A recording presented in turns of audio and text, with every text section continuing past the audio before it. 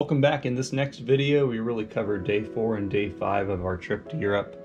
Day 4 was a slower day. We started with breakfast back in London and then drove to Portsmouth. From there, we boarded Brittany ferries, Mont St. Michael, to cross the English Channel.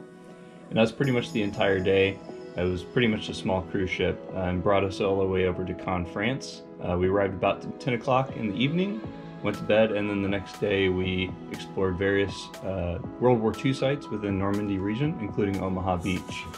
So on that day, we began with a breakfast at our hotel again, went to the Caen Memorial Museum, and from there we grabbed a quick bite in St. Mary-Gallice, which was liberated by paratroopers from the 82nd and 101st Airborne Division.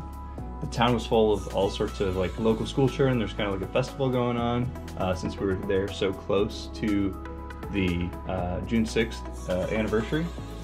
And there were actually some U.S. Army Airborne Divisions who were in town there that we talked to. Then we went on to Pointe du Hoc, where the Rangers scaled the cliffs. The remnants of the Allied naval and air bombardment are still evident. Then we traveled to Omaha Beach, went to the American Cemetery there as well. And we didn't get to spend too much time there because it was pretty limited as they prepare for the 80th commemoration.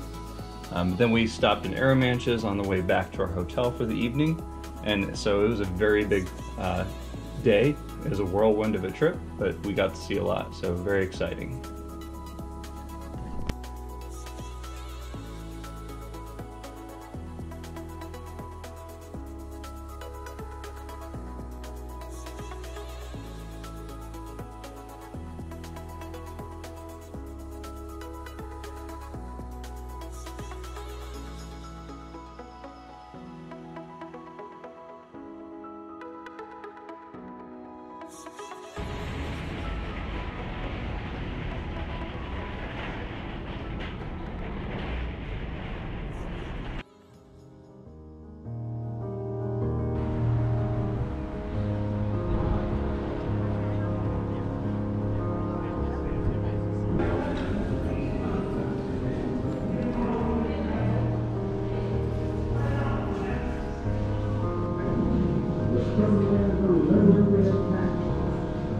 Struggling with domestic bombing in the American island of Oahu.